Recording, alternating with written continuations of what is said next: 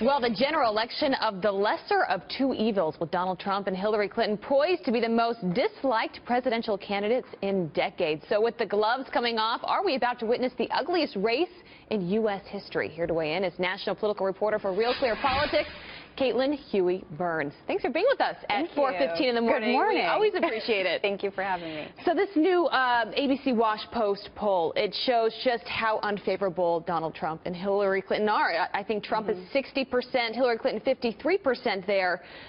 And we've already seen before the general election the attacks against each other getting so nasty, getting so personal. Is this sort of a window into how bad it's going to get? I definitely think so. And day by day, we are seeing different kinds of attacks launched. I think this is going to be an election where Democrats are turned out because of their opposition to Donald Trump, and Republicans are turned out in opposition to Hillary Clinton, which means this is going to be a highly negative election. And we're seeing in polls Donald Trump closing the gap, narrowing in on Hillary Clinton. They're now in a dead heat race, so this race is going to be very competitive. The Republican Party has quickly coalesced around Donald Trump. Hillary Clinton is working on the Democratic side to do that. Once the parties are united, you bet it will be full force against one it's going to be all about who can run the better campaign and who can get out the vote. Well, you mentioned the party divide.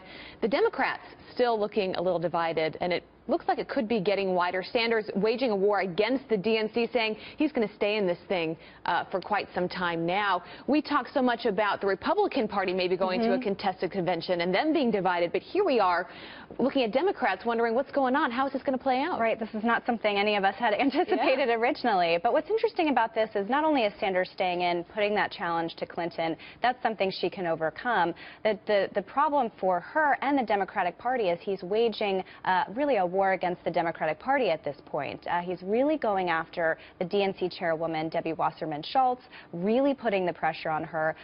Many of his supporters want her out. He has said he would not support her, and that's problematic heading into a convention which she will open, and there are calls for her potentially to step down. I mean, she was hoping to have this thing locked up months ago.